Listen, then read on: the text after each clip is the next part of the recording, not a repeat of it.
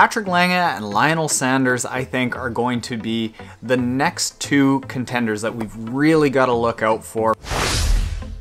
Lionel Sanders doesn't seem to be able to do things halfway.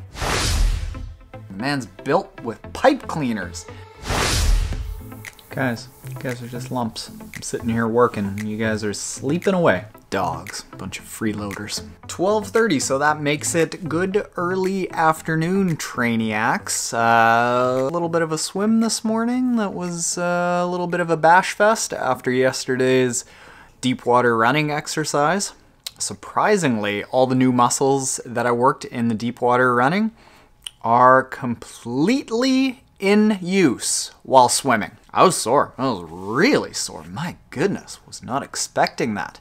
Anyway, today, what I want to talk about is Patrick Lange, and I know you're all going to hate me in the comments for how I pronounce his last name, versus Lionel Sanders, whose last name I can nail every time. Now, the reason for this is that Patrick Lange and Lionel Sanders, I think, are going to be the next two contenders that we've really got to look out for in Kona every single year. We've seen from Patrick Lange that he's going to design his years almost entirely around Kona.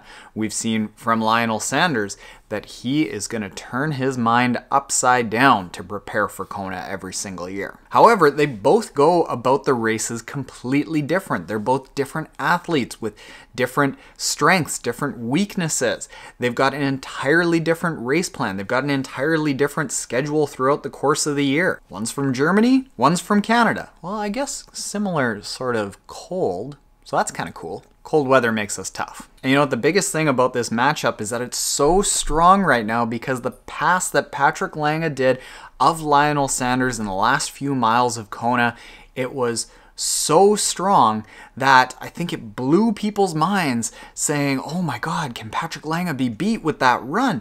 Well, we have to remember that Lionel Sanders, he led that race for 130 miles and led it by a lot. In addition to that, he's going into half Ironmans and other Ironmans smashing the field. So besides that 3 miles where Lionel Sanders wasn't winning the race, people would be saying how awesome an athlete he is and how he's the next greatest thing.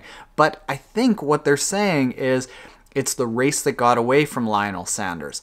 And I think that that's unfair because he's equally as talented an athlete, and this matchup is going to be really fun to watch over the next few years, especially considering how different they race. So let's give you some stats here. You know how I like my stats.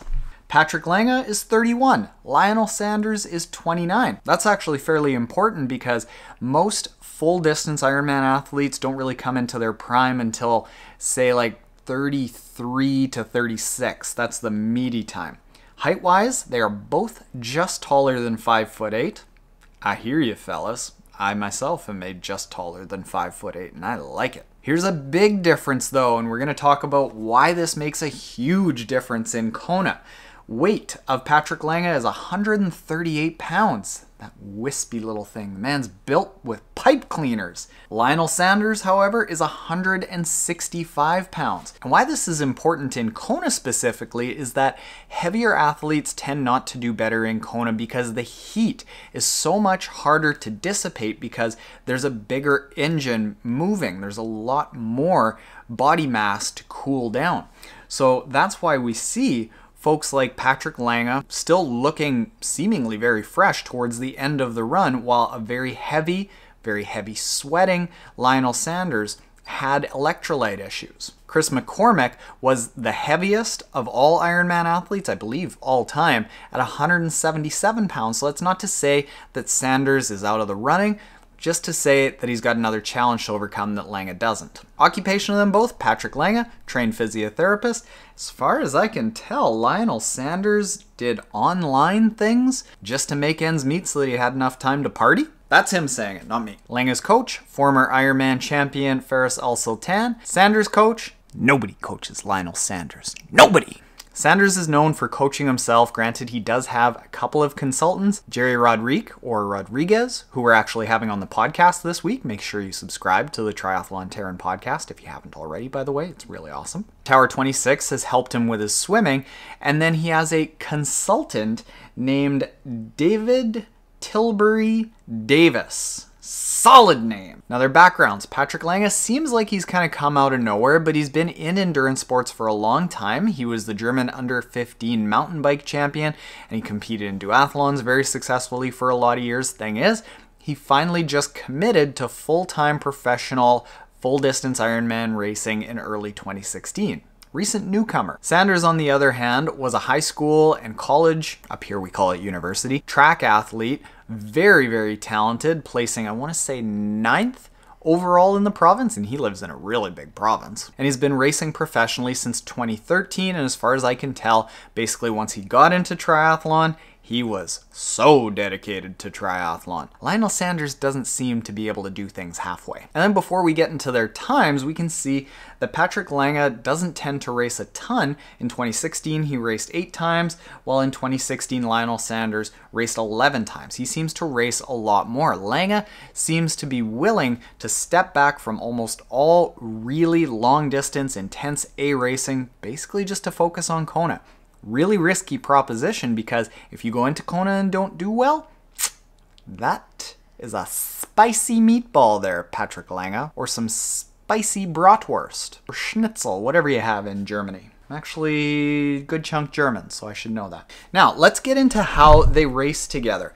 It's very well known that Lionel Sanders is not an excellent swimmer. Self-proclaimed, it's the thing that he has to work on the most. Now, comparing the two of them together, we're talking about a 4 to 5 minute difference between the two at the full Ironman distance races. In the half Ironman distance races, we're talking about 2 minutes. So Lionel Sanders, even though he's making big improvements on the swim, he's always going to be catching up on the bike. That said, Lionel Sanders is probably one of the best riders in the sport. We're talking about being faster than Patrick Lange over the course of a full Ironman by 10 minutes or more on average.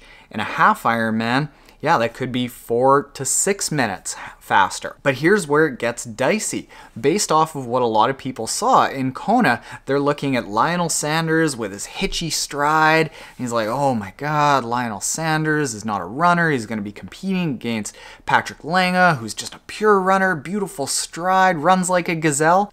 My last name is Gazelle. I run more like Lionel Sanders. But Lionel Sanders in the half Ironman distance races is putting out some of the fastest half Ironman runs out there. In St. George, for instance, he had the fastest run split, and he did that by 2 minutes over Alistair Brownlee.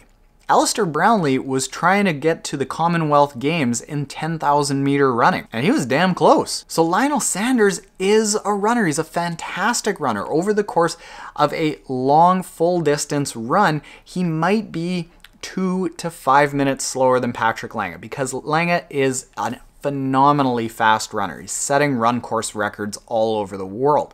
However, what we heard from Lionel Sanders after Kona was that in the few hours after he crossed the finish line, he thought that he was going to be sore for days because he felt his body so tense and tight out on the run course. And then a couple hours later, after pounding a Gatorade and some chips and getting some salt into him, his body completely loosened up, and the next day he wasn't sore at all. And he said this is telling that it wasn't a physical issue that Lionel had out on the course.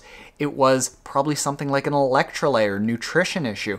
And if he can dial that in and get close to those run splits that he's putting out in half distance races, that's going to be a lot of speed for Lange to be chasing down when he's coming from upwards of 9, 10, 12 minutes back off the bike. Now, here's the final thing about that is that Kona is a different race because it's so hot, so humid, the conditions are so difficult. That extra tonnage, that 27 pounds that Lionel Sanders has as an advantage on Patrick Lange, in Kona isn't necessarily an advantage. So while they are going to be battling their own physical limitations, Lionel Sanders is also going to be battling his body limitations. So if Lionel Sanders wins, he's going to have a brutal hard day fighting his body. If Patrick Lange wins, he's going to have a brutal hard day chasing Lionel Sanders down. And there you go, Trainiacs. That felt good. That felt good, well-researched kind of stuff. And I didn't even wake up the dogs. They haven't budged. Go Lionel Sanders, proud Canada.